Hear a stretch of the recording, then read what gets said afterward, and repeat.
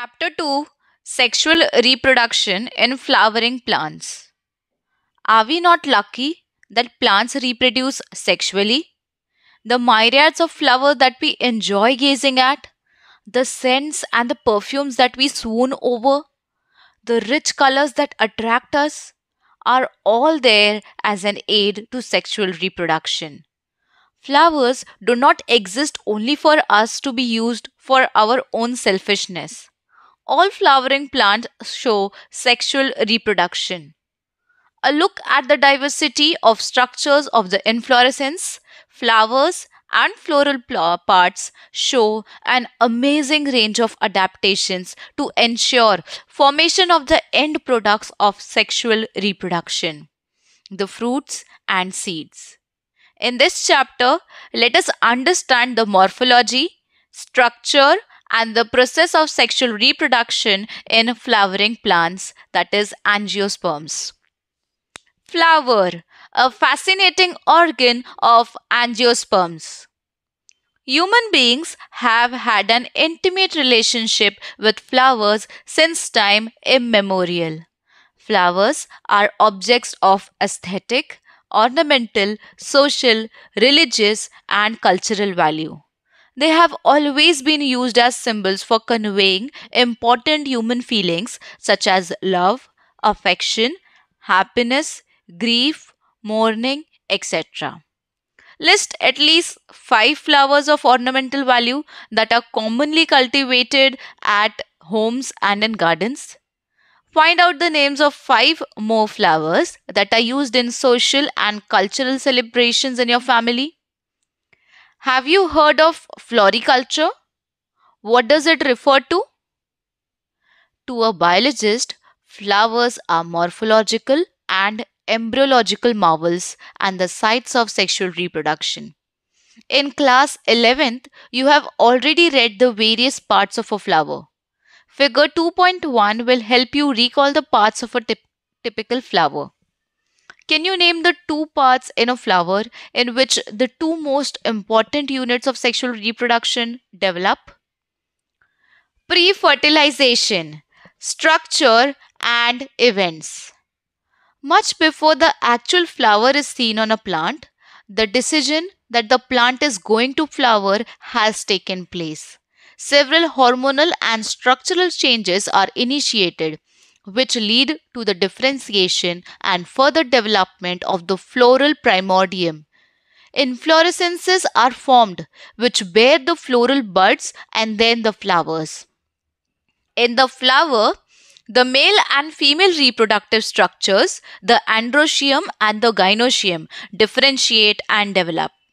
You would recollect that the androecium consists of a whorl of stamens representing the male reproductive organ, and the gynoecium represents the female reproductive organ. Stamen, microsporangium, and pollen grain.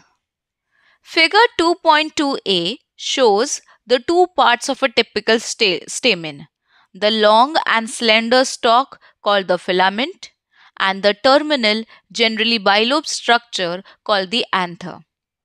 The proximal end of the filament is attached to the thalamus or the petal of the flower. The number and length of the stamens are variable in flowers of different species. If you were to collect a stamen each from 10 flowers, each from different species, and arrange them on a slide, you would be able to appreciate the large variation in size seen in nature. Careful observation of each stamen under a dissecting microscope and making neat diagrams would elucidate the range in shape and attachment of anthers in different flowers. A typical angiosperm anther is bilobed, with each lobe having 2 theca, that is, they are dithecous. Often a longitudinal groove runs lengthwise separating the theca. Let us understand the various types of tissues and their organization in transverse section of an anther. The bilobed nature of an anther is very distinct in the transverse section of the anther. The anther is a four-sided tetragonal structure consisting of four microsporangia located at the corners, two in each lobe. The microsporangia develop further and become pollen sacs. They extend longitudinally all through the length of an anther and are packed with pollen grains. Structure of microsporangium.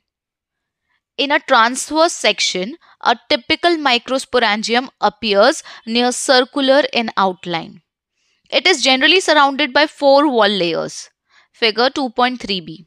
The epidermis, endothecium, middle layers, and the tapetum.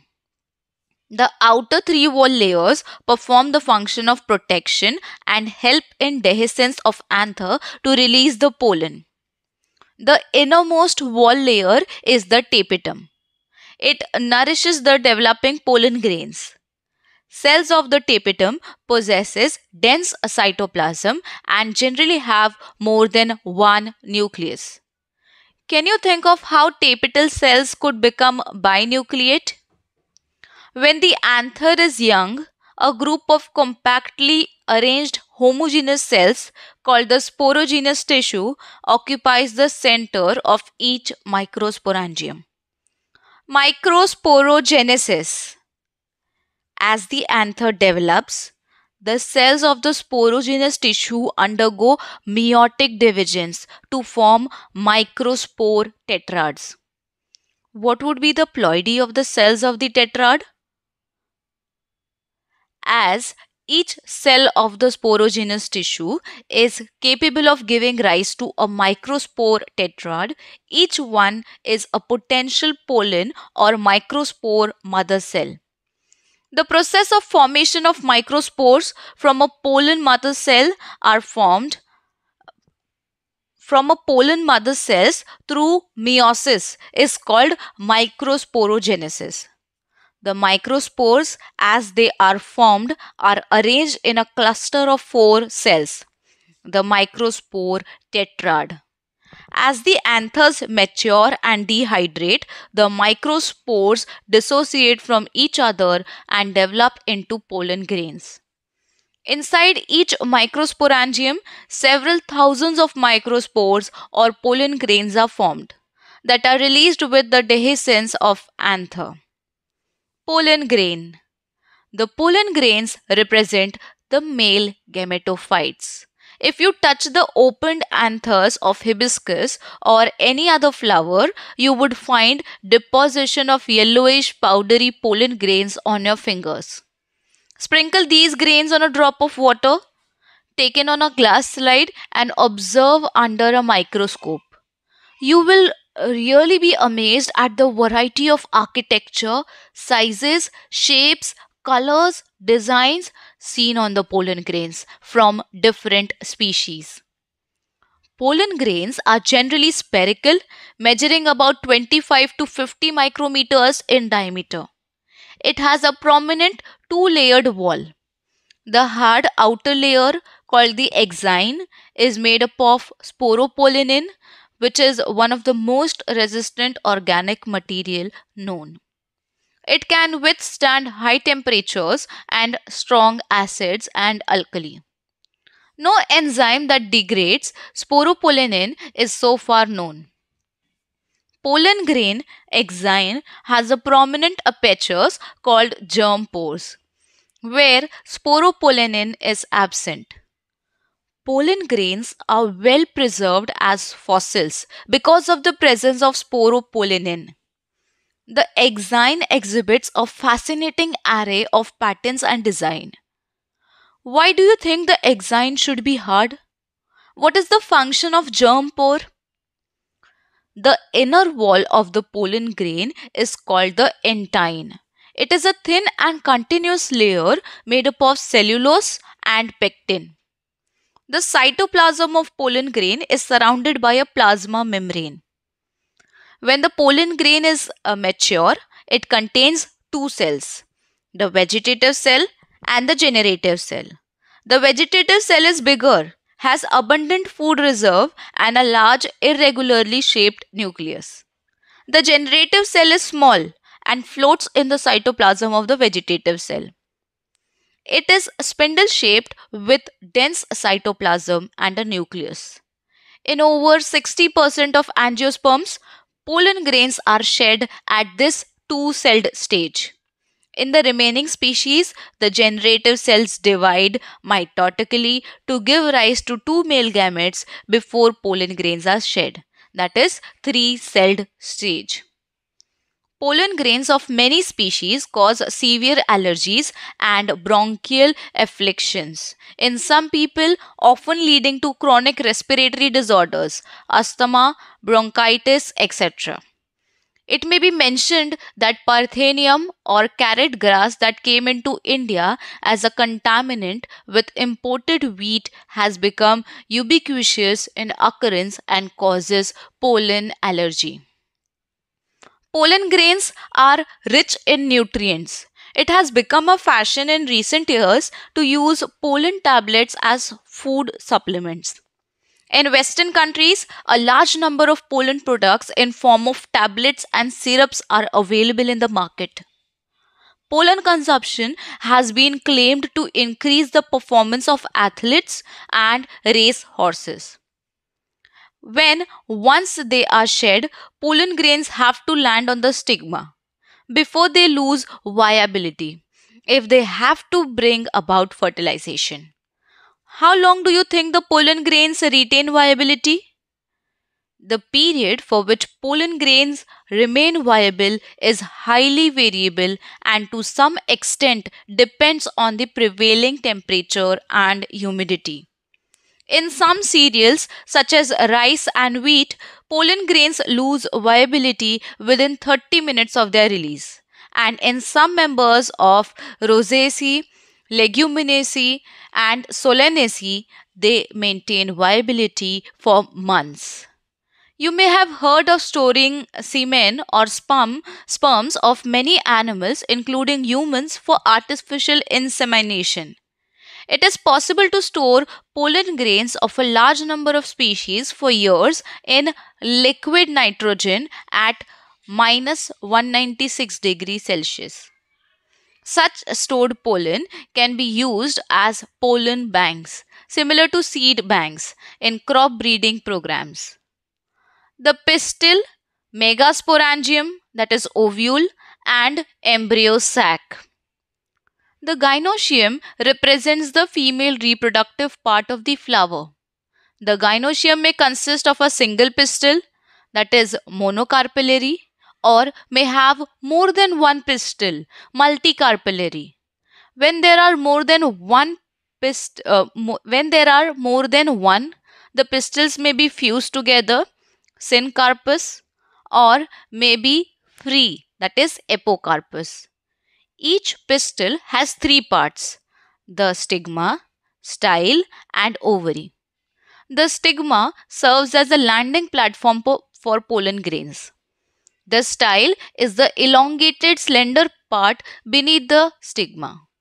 The basal bulged part of the pistil is the ovary.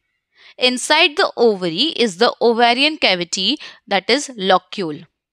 The placenta is located inside the ovarian cavity. Recall the definition and types of placentation that you studied in class 11th. Arising from the placenta are the megasporangia, commonly called ovules. The number of ovules in an ovary may be 1, wheat, paddy, mango, 2, many, as in papaya, watermelon, orchids. The megasporangium, ovule. Let us familiarize ourselves with the structure of a typical angiosperm ovule. The ovule is a small structure attached to the placenta by means of a stalk called funicle. The body of the ovule fuses with the funicle in the region called hilum. Thus, hilum represents the junction between ovule and funicle. Each ovule has one or two protective envelopes called integuments. Integuments encircle the nucellus except at the tip where a small opening called the micropyle is organized. Opposite the micropylar end is the chalaza, representing the basal part of the ovule.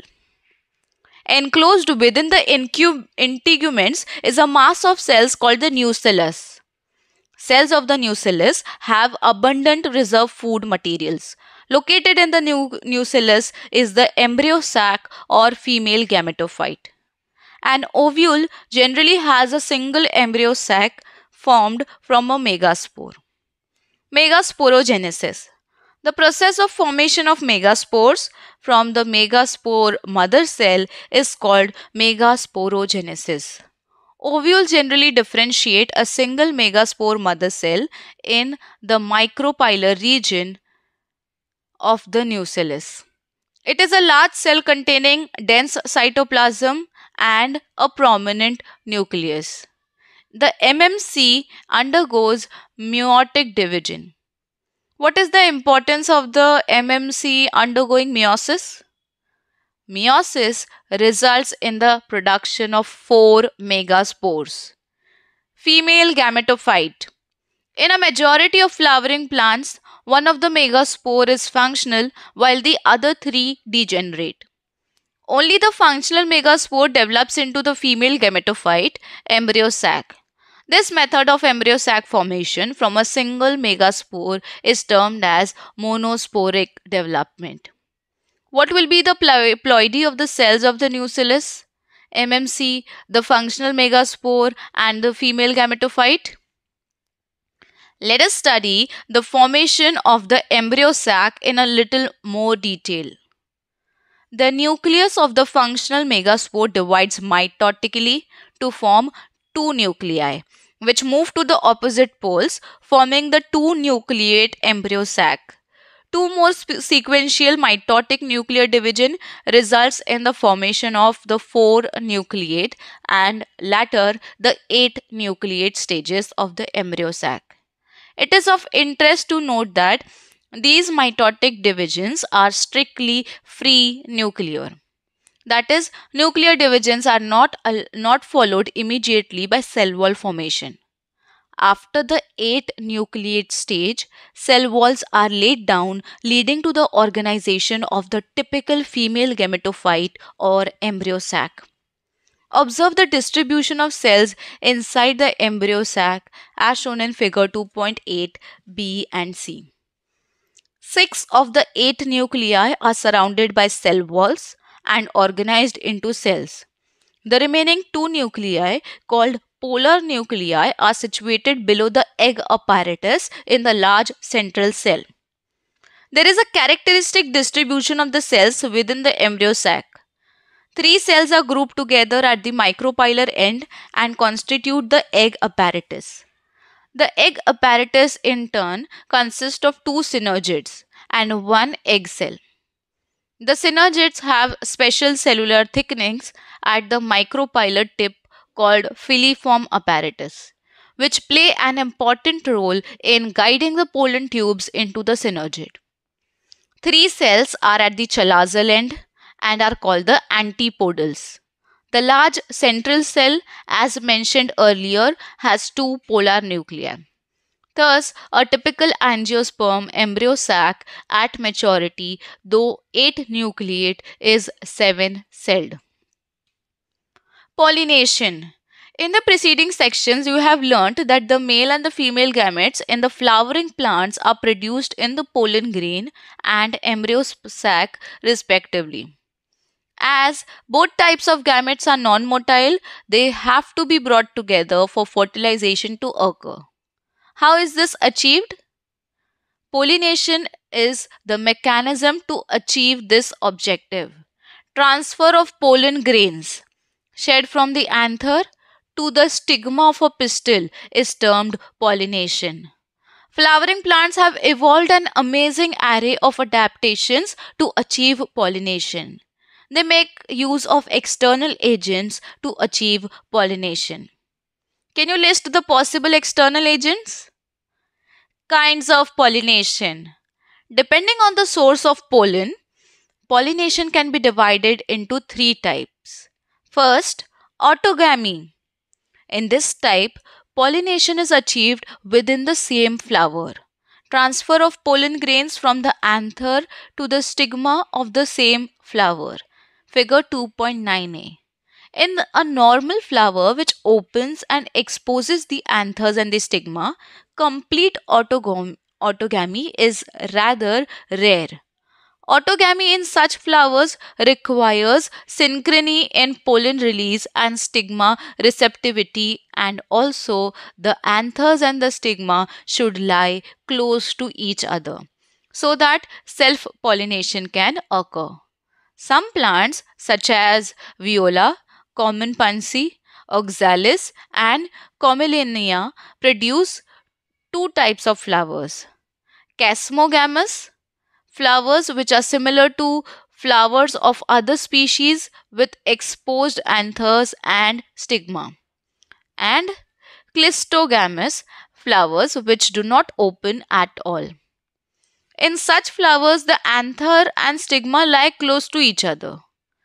When anthers dehisce in the flower buds, pollen grains come in contact with the stigma to effect pollination. Thus, clistogamous flowers are invariably autogamous, as there is no chance of cross pollen landing on stigma. Clistogamous flowers produce a short seed set even in the absence of pollinators. Do you think that clistogamy is advantageous or disadvantageous to the plant? Why? Second, geitonogamy. Transfer of pollen grains from the anther to the stigma of another flower of the same plant. Although geitonogamy is functionally cross-pollination involving a pollinating agent, genetically it is similar to autogamy since the pollen grains come from the same plant. Third, xenogamy. Transfer of pollen grains from anther to stigma of a different plant. This is the only type of pollination which during pollination brings genetically different types of pollen grains to the stigma. Agents of pollination. Plants use two abiotic, wind and water, and one biotic, animals agents to achieve pollination. Majority of plants use biotic agents for pollination. Only a small proportion of plants use abiotic agents. Pollen grains coming in contact with the stigma is a chance factor in both wind and water pollination. To compensate for this uncertainties and associated loss of pollen grains, the flowers produce enormous amount of pollen when compared to number of ovules available for pollination. Pollination by wind is more common amongst abiotic pollination. Wind pollination also requires that pollen grains are light and non-sticky so that they can be transported in wind currents. They often possess well exposed stamens so that the pollens are easily dispersed into wind currents, and large, often feathery stigma to easily trap airborne pollen grains. Wind pollinated flowers often have a single ovule in each ovary and numerous flowers packed into an inflorescence. A familiar example is the corn cob. The tassels you see are nothing but the stigma and the style which wave in the wind to trap pollen grains. Wind pollination is quite common in grasses. Pollination by water is quite rare in flowering plants and is limited to about 30 genera, mostly monocotyledons. As against this, you would recall that water is a regular mode of transport for the male gametes among the lower plant groups such as algae, bryophytes, and pteridophytes. It is believed, particularly for some bryophytes and pteridophytes, that their distribution is limited because of the need for water for the transport of male gametes and fertilization. Some examples of water pollinated plants are Vallisneria and Hydrilla, which grow in fresh water, and several marine sea grasses such as Zostera. Not all aquatic plants use water for pollination. In a majority of aquatic plants such as water hyacinth and water lily, the flowers emerge above the level of water and are pollinated by insects or wind, as in most of the land plants. In Vallisneria, the female flower reach the surface of the water by a long stalk, and the male flowers or pollen grains are released onto the surface of the water. They are carried passively by water currents. Some of them eventually reach the female flowers and the stigma. In other group of water pollinated plants such as sea grasses, female flowers remain submerged in water and the pollen grains are released inside the water. Pollen grains in many such species are long, ribbon like, and they are carried passively inside the water. Some of them reach the stigma and achieve pollination. In most of the water pollinated species, pollen grains are protected from wetting by mucilaginous covering. Both wind and water pollinated flowers are not very colorful and do not produce nectar. What would be the reason for this? Majority of the flowering plants use a range of animals as pollinating agents. Bees, butterflies, flies, beetles, wasps, ants, moths, birds, sunbirds, and hummingbirds, and bats are common pollinating agents. Among the animal, insects, particularly bees, are the dominant biotic pollinating agents. Even larger animals such as some primates, lemurs, arboreal tree dwelling rodents, or even reptiles, gecko lizard and garden lizard, have also been reported as pollinators in some species. Often, flowers of animal pollinated plants are specifically adapted for a particular species of animal. Majority of the insect pollinated flowers are large, colorful, fragrant, and rich in nectar. When the flowers are small, a number of flowers are clustered into an inflorescence to make them conspicuous. Animals are attracted to flowers by color and or its fragrance. The flowers pollinated by flies and beetles secrete foul odors to attract these animals. To sustain animal visits, the flowers have to provide rewards to the animals. Nectar and pollen grains are the usual floral rewards. For harvesting the rewards from the flower, the animal visitor comes in contact with anthers and the stigma. The body of the animal gets a coating of pollen grains, which are generally sticky in animal pollinated flowers. When the animal carrying pollen on its body comes in contact with the stigma, it brings about pollination. In some species, floral rewards are in providing safe places to lay eggs. An example is that of the tallest flower of Amorphophallus. The flower itself is about 6 feet in height. A similar relationship exists between a species of moth and the plant yucca, where both species, moth and the plant, cannot complete their life cycles without each other. The moth deposits its egg in the locule of the ovary, and the flower in turn gets pollinated by the moth. The larvae of the moth come out of the eggs as the seed starts developing. Why don't you observe some flowers of the flowering plants of the following plants or any other available to you? Cucumber, mango, peepal, coriander, papaya, onion, lobia, cotton, tobacco, rose, lemon, eucalyptus, banana. Try to find out which animals visit them and whether they could be pollinators. You'll have to patiently observe the flowers over a few days and at different times of the day. You could also try to see whether there is any correlation in the characteristic of a flower to the animal that visits it. Carefully observe if any of the visitors come in contact with the anthers and the stigma, as only such visitors can bring about pollination. Many insects may consume pollen or the nectar without bringing about pollination. Such floral visitors are referred to as pollen or nectar robbers. You may or may not be able to identify the pollinators, but you will surely enjoy your efforts. Outbreeding devices. Majority of the flowering plants produce hermaphrodite flowers, and pollen grains are likely to come in contact with the stigma of the same flower. Continued self pollination results in inbreeding depression.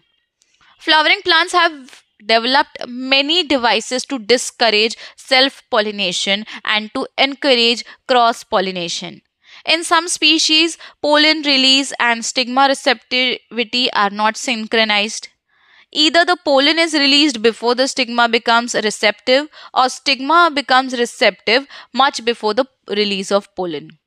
In some other species, the anther and the stigma are placed at different positions so that the pollen cannot come in contact with the stigma of the flower. Both these devices prevent autogamy.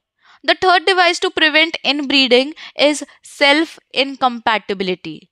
This is a genetic mechanism and prevents self pollen from the same flower or the other flowers of the same plant from fertilizing the ovules by inhibiting pollen germination or pollen tube growth in the pistil. Another device to prevent self pollination is the production of unisexual flowers.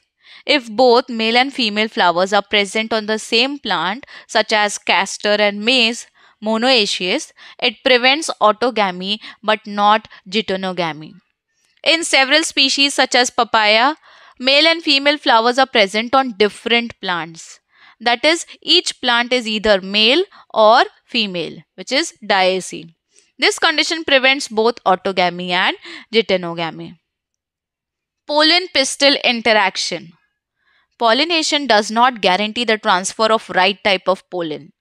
Compatible pollen of same species as the stigma. Often, pollen of the wrong type either from other species or from the same plant, if it is self-incompatible, also land on the stigma. The pistil has the ability to recognize the pollen whether it is of the right type, that is compatible, or of the wrong type, that is incompatible. If it is of the right type, the pistil accepts the pollen and promotes post-pollination events that leads to fertilization.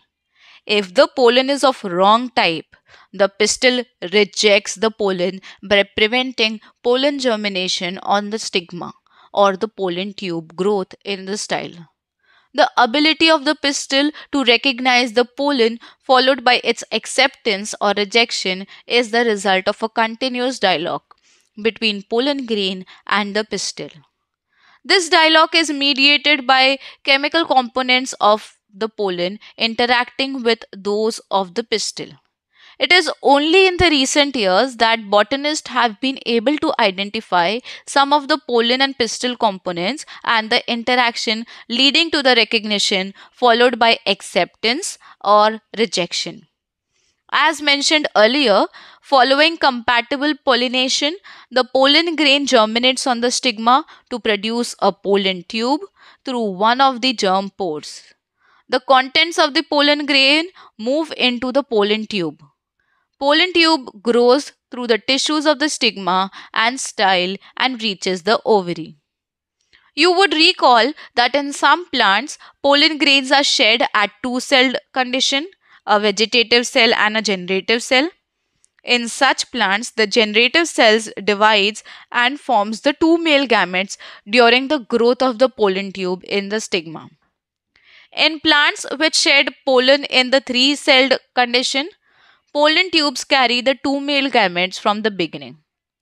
Pollen tube, after reaching the ovary, enters the ovule through the micropyle and then enters one of the synergids through the filiform apparatus. Many recent studies have shown that filiform apparatus present at the micropylar part of the synergids guides the entry of the pollen tube. All these events, from pollen deposition on stigma until pollen tubes enter the ovule are together referred to as pollen pistil interaction. As pointed out earlier, pollen pistil interaction is a dynamic process involving pollen recognition followed by promotion or inhibition of the pollen. The knowledge gained in this area would help the plant breeder in manipulating pollen pistil interaction even in incompatible pollinations to get desired hybrids. You can easily study pollen germination by dusting some pollen from flowers such as pea, chickpea, crotalaria, balsam, and vinca on a glass slide containing a drop of sugar solution, about 10%. After about 15 to 30 minutes, observe the slide under the low power lens of the microscope. You are likely to see pollen tubes coming out of the pollen grains. As you shall learn in the chapter on plant breeding, chapter 9, a breeder is interested in crossing different species and often genera to combine desirable characters to produce commercially superior varieties. Artificial hybridization is one of the major approaches of crop improvement program. In such crossing experiment, it is important to make sure that only the desired pollen grains are used for pollination and the stigma is protected from contamination from unwanted pollen. This is achieved by emasculation and bagging techniques. If the female parent bears bisexual flowers, removal of anthers from the flower bud before the anther dehisces using a pair of forceps is necessary. This step is referred to as emasculation. Emasculated flowers have to be covered with a bag of suitable size, generally made up of a butter paper, to prevent contamination of its stigma with unwanted pollen. This process is called bagging. When the stigma of bagged flower attains receptivity, mature pollen grains collected from anthers of the male parent are dusted on the stigma, and the flowers are rebagged and the fruits allowed to develop. If the female parent produces unisexual flowers, there is no need for emasculation. The female flower buds are bagged before the flowers open. When the stigma becomes receptive, pollination is carried out using the desired pollen and the flower rebagged. Double fertilization. After entering one of the synergids, the pollen tube releases the two male gametes into the cytoplasm of the synergid. One of the male gamete moves towards the egg cell and fuses with its nucleus, thus completing the syngamy. This results in the formation of a diploid cell, the zygote. The other male gamete moves towards the two polar nuclei located in the central cell and fuses with them to produce a triploid primary endosperm nucleus, PEN. As this involves the fusion of three haploid nuclei, it is termed triple fusion. Since two types of fusion, syngamy and triple fusion, takes place in an embryo sac, the phenomenon is termed double fertilization, an event unique to flowering plants. The central cell after triple fusion becomes the primary endosperm cell, PEC, and develops into the endosperm, while the zygote develops into an embryo. Post-fertilization, structure and events.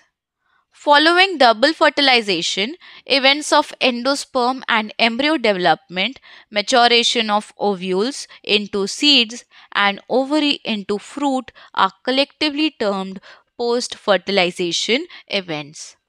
Endosperm. Endosperm development precedes embryo development. Why? The primary endosperm cell divides repeatedly and forms a triploid endosperm tissue. The cells of this tissue are filled with reserve food materials and are used for nutrition of the developing embryo. In the most common type of endosperm development, The PEN undergoes successive nuclear divisions to give rise to free nuclei. This stage of endosperm development is called free nuclear endosperm. Subsequently, cell wall formation occurs and the endosperm becomes cellular. The number of free nuclei formed before cellularization varies greatly. The coconut water from the tender coconut that you are familiar with is nothing but free nuclear endosperm, made up of thousands of nuclei, and the surrounding white kernel is the cellular endosperm. Endosperm may either be completely consumed by the developing embryo, as in pea, groundnut, beans, before seed maturation, or it may persist in the mature seed, example castor and coconut, and be used up during seed germination. Split open some seeds of castor, peas, beans, groundnut, fruit of coconut, and look for the endosperm in each case. Find out whether the endosperm is persistent in cereals, wheat, rice, and maize. Embryo. Embryo develops at the micropylar end of the embryo sac, where the zygote is situated. Most zygotes divide only after a certain amount of endosperm is formed. This is an adaptation to provide assured nutrition to the developing embryo. Though the seeds differ greatly, the early stages of embryo development, embryogeny, are similar in both monocotyledons and dicotyledons. Figure 2.13 depicts the stage of embryogeny in a dicotyledonous embryo. The zygote give rise to the proembryo and subsequently to the globular heart-shaped and mature embryo. A typical dicotyledonous embryo consists of an embryonal axis and two cotyledons. The portion of embryonal axis above the level of cotyledons is the epicotyl, which terminates with the plumule or stem tip. The cylindrical portion below the level of cotyledons is called hypocotyl, that terminates at its lower end in the radicle or root tip. The root tip is covered with a root cap. Embryos of monocotyledons possess only one cotyledon. In the grass family, the cotyledon is called scutellum, that is situated towards one side, lateral of the embryonal axis. At its lower end, the embryonal axis has the radicle and root cap enclosed in an undifferentiated sheath called coleorhiza. The portion of the embryonal axis above the level of attachment of scutellum is the epicotyl. Epicotyl has a shoot apex and a few leaf primordia enclosed in a hollow foliar structure, the coleoptile. Soak a few seeds in water, say of wheat, maize, peas, chickpeas, groundnut, overnight. Then split the seeds and observe the various parts of the embryo and the seed. Seed. In angiosperms, the seed is the final product of sexual reproduction. It is often described as a fertilized ovule. Seeds are formed inside fruits. A seed typically consists of seed coats, cotyledons, and an embryo axis. The cotyledons of the embryo are simple structures, generally thick and swollen due to storage of food reserves, as in legumes. Mature seeds may be non-albuminous or ex-albuminous. Non-albuminous seed have no residual endosperm, as it is completely consumed during embryo development. Example in pea and groundnut. Albuminous seed retain a part of endosperm and it is not completely used up during embryo development. Example wheat, maize, barley, castor. Occasionally, in some seeds such as black pepper and beet, remnants of nucellus are also persistent. This residual persistent nucellus is the perisperm. Integuments of ovules harden as tough protective seed coats. The micropyle remains as a small pore in the seed coat. This facilitates entry of oxygen and water into the seed during germination. As the seed matures, its water content is reduced and seeds become relatively dry, 10 to 15% moisture by mass. The general metabolic activity of the embryo slows down. The embryo may enter a state of inactivity called dormancy, or if favorable conditions are available, adequate moisture, oxygen, and suitable temperature, they germinate. As ovules mature into seeds, the ovary develops into a fruit. That is, the transformation of ovules into seeds and ovary into fruit proceeds simultaneously. The wall of the ovary develops into the wall of fruit called pericarp.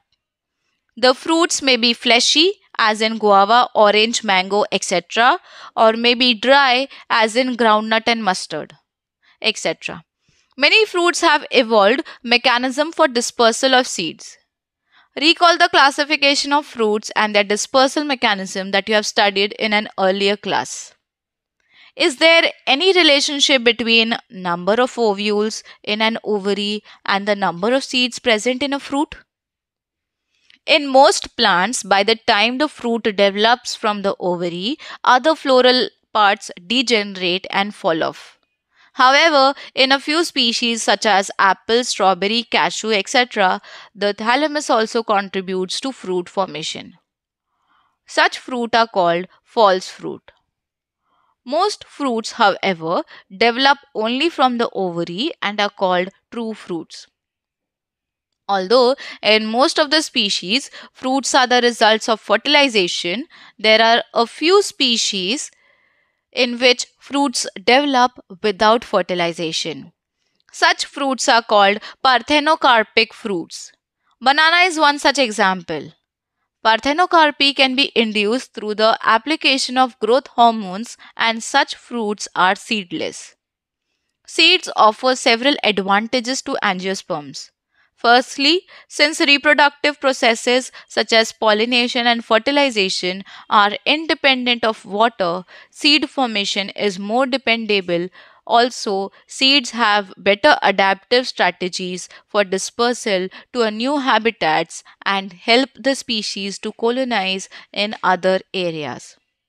As they have sufficient food reserves, young seedlings are nourished until they are capable of photosynthesis on their own. The hard seed coat provides protection to the young embryo. Being products of sexual reproduction, they generate new genetic combinations leading to variations. Seed is the basis of our agriculture. Dehydration and dormancy of mature seeds are crucial for the storage of seeds, which can be used as food throughout the year and also to raise crop in the next season. Can you imagine agriculture in absence of seeds or in presence of the seeds which germinate straight away soon after formation and cannot be stored? How long do the seeds remain alive after they are dispersed? This period again varies greatly. In a few species, the seed lose viability within a few months. Seeds of a large number of species live for several years. Some seeds can remain alive for hundreds of years. There are several records of very old yet viable seeds. The oldest is that of a lupine, Lupinus arcticus, excavated from Arctic tundra. The seed germinated and flowered after an estimated record of 10,000 years of dormancy. A recent record of 2,000 years old viable seed is of the date palm. Phoenix dactylifera, discovered during the archaeological excavation at King's Herod's Place near the Dead Sea. After completing a brief account of sexual reproduction of flowering plants, it would be worth attempting to comprehend the enormous reproductive capacity of some flowering plants by asking the following questions. How many eggs are present in an embryo sac? How many embryo sacs are present in an ovule? How many ovules are present in an ovary? How many ovaries are present in a typical flower? How many flowers are present on a tree? And so on. Can you think of some plants in which fruits contain very large number of seeds? Orchid fruits are one such category, and each fruit contain thousands of tiny seeds. Similar is the case in fruits of some seed of ficus. How large is the tree of ficus developed from that tiny seed? How many billions of seed does each ficus tree produce? Can you imagine any other example in which such a tiny structure can produce such a large biomass over the years? Apomixis and polyembryony. Although seeds in general are the products of fertilization, a few flowering plants, such as some species of Asteraceae and grasses, have evolved a special mechanism to produce seeds without fertilization called apomixis. What is a fruit production without fertilization called? Thus, apomixis is a form of asexual reproduction that mimics sexual reproduction. There are several ways of development of apomictic seeds. In some species, the diploid egg cell is formed without reduction division and develops into the embryo without fertilization. More often, as in many citrus and mango varieties, some of the nuclear cells surrounding the embryo sac start dividing, protrude into the embryo sac, and develop into embryos. In such species, each ovule contains many embryos. Occurrence of more than one embryo in a seed is referred to as polyembryony. Take out some seeds of orange and squeeze them. Observe the many embryos of different sizes and shapes from each seed. Count the number of embryos in each seed. What would be the genetic nature of apomictic embryos? Can they be called as clones? Hybrid varieties of several of our food and vegetable crops are being extensively cultivated. Cultivation of hybrids has tremendously increased productivity. One of the problems of hybrids is that hybrid seeds have to be produced every year. If the seeds collected from hybrids are sown, the plants in the progeny will segregate and do not maintain hybrid characters. Production of hybrid seeds is costly, and hence the cost of hybrid seeds become too expensive for the farmers. If these hybrids are made into apomix, there is no segregation of characters in the hybrid progeny. Then the farmers can keep on using the hybrid seeds to raise new crop year after year, and he does not have to buy hybrid seeds every year. Because of the importance of apomixis in hybrid seed industry, active research is going on in many laboratories around the world to understand the genetics of apomixis and to transfer apomictic genes into hybrid varieties. Summary: flowers are the seat of sexual reproduction in angiosperms. In the flower, androecium consisting of stamens represent the male reproductive organ, and gynoecium consisting of pistils represent the female reproductive organ. A typical anther is bilobed, dithecous, and tetrasporangiate. Pollen grains developed inside the microsporangia. Four wall layers, the epidermis, endothecium, middle layers, and the tapetum surround the microsporangium. Cells of the sporogenous tissue lying in the center of the microsporangium undergo meiosis, microsporogenesis, to form tetrads of microspores. Individual microspores mature into pollen grains. Pollen grains represent the male gametophytic generation. The pollen grains have a two-layered wall, the outer exine and the inner intine. The exine is made up of sporopollenin and has sperm germ pores. Pollen grains may have two cells, a vegetative cell and a generative cell, or three cells, a vegetative cell and two male gametes at the time of shedding. The pistil has three parts: the stigma, style, and the ovary. Ovules are present in the ovary. The ovules have a stalk called funicle, protective integuments, and an opening called micropyle. The central tissue is the nucellus, in which the archisporium differentiates. A cell of the archisporium, the megaspore mother cell, divides meiotically, and one of the megaspore forms the embryo sac, that is the female gametophyte. The mature embryo sac is 7-celled and 8-nucleate. At the micropylar end is the egg apparatus consisting of 2 synergids and an egg cell. At the chalazal end are the 3 antipodals. At the center is a large central cell with 2 polar nuclei. Pollination is the mechanism to transfer pollen grains from anther to stigma. Pollinating agents are either abiotic, wind and water, or biotic, animals.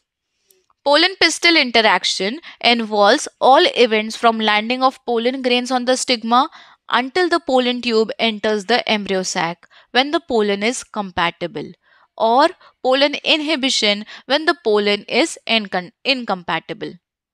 Following compatible pollination, pollen grain germinates on the stigma and the resulting pollen tube grows through the style, enters the ovules, and finally discharge 2 male gametes in one of the synergids. Angiosperms exhibit double fertilization because 2 fusion events occur in each embryo sac, namely syngamy and triple fusion. The products of these fusions are diploid zygote and the triploid primary endosperm nucleus in the primary endosperm cell. Zygote develops into the embryo and the primary endosperm cell forms the endosperm tissue. Formation of endosperm always precedes development of the embryo. The developing embryo passes through different stages such as the pro-embryo, globular and heart-shaped stages before maturation. Mature dicotyledonous embryo has 2 cotyledons and an embryonal axis with epicotyl and hypocotyl. Embryos of monocotyledons have a single cotyledon. After fertilization, ovary develops into fruit and ovules develop into seeds. A phenomenon called apomixis is found in some angiosperms, particularly in grasses. It results in the formation of seeds without fertilization. Apomix have several advantages in horticulture and agriculture. Some angiosperms produce more than one embryo in their seed. This phenomenon is called polyembryony. So here we complete the chapter Sexual Reproduction in Flowering Plants. I hope you liked the audio. So if you liked the video, please hit the like button, subscribe to the channel. Thank you so much for watching. Keep studying. Bye-bye.